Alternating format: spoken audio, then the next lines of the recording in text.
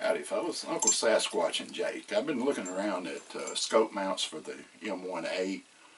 I looked at the Springfield Armory mount and then liked the idea that you have to take the stripper guide out of the gun, and I also read that most times you have to fit that new part in there. So I did some research and came up with the Bassett machine and tool mount.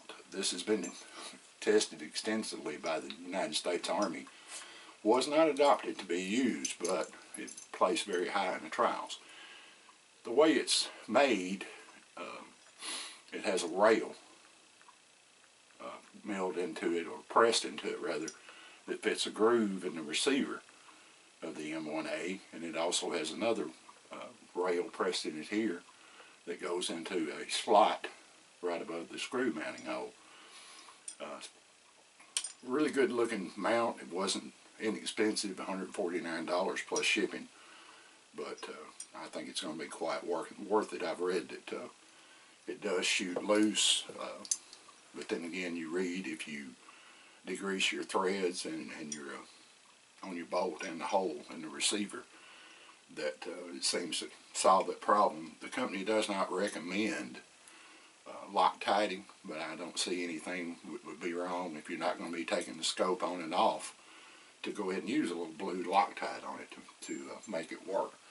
So it's pretty simple to mount up, and Jake will work with me here. He likes to help. You place the thing in the groove,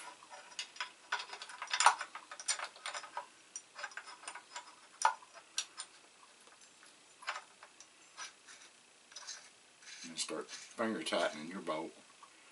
Alright, you bring it to finger tight, and it's supplied with a little torque wrench or tool that has a lanyard on it, and by the way, it also does have a little recess in it that you can put some grease in there for your bolt roller if you want to do it. And then you're supposed to place the gun on the ground, put the tool on it.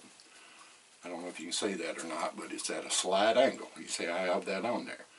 Then you simply take the gun and support it with your left hand, pick up like that, and that's supposed to torque it to the proper 22 inch-pounds of torque. Pretty simple. We'll see on down the road how it works, but I hope you can see that a little bit better in the camera there. That's with it mounted.